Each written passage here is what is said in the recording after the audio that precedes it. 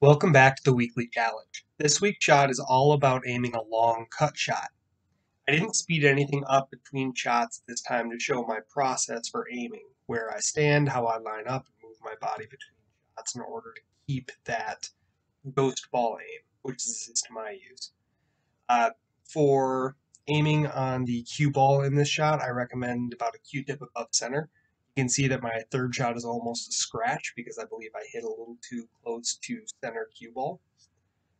Uh, this, as I said, is all about just aiming, staying solid, good fundamentals, and a simple stroke.